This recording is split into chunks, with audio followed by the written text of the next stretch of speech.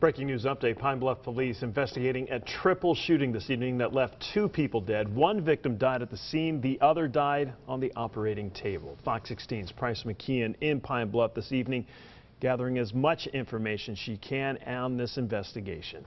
Bryce.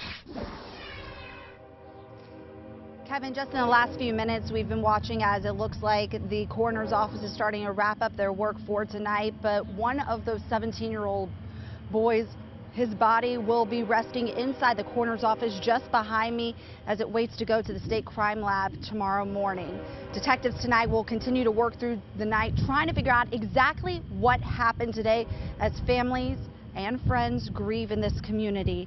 As Pine Bluff police investigated the scene near 25th Avenue and 1st Street, the crowds grew. Police say just after 3:30 this afternoon, officers got a call of shots fired in that area.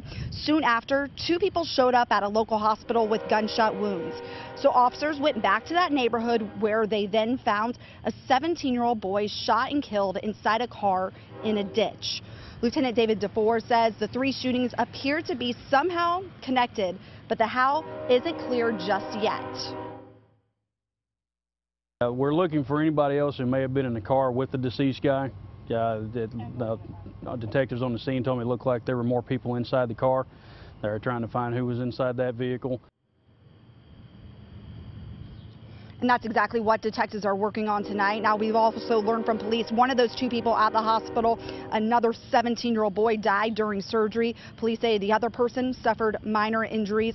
Police say at this point they believe that 2 groups of people may have been shooting at each other, but they still are trying to figure out exactly what may have led up to this shooting. Those victims' names, police say they will not release because they're juveniles. Reporting live in Pine Bluff, Bryce McKeon, back to you. What about witnesses, and do we know if there's a connection between these 3 individuals? We don't exactly know yet. That is something that police are keeping very quiet as they try to make sure that all the families are notified and they try to track down possible witnesses. Now, again, the police did say there may have been more people inside that car that they found in the ditch where that 17-year-old boy was found shot and killed. So hopefully they're getting some answers from those possible witnesses. Yeah. All right, Bryce. Just a sad situation all the way around. Appreciate it. Thanks.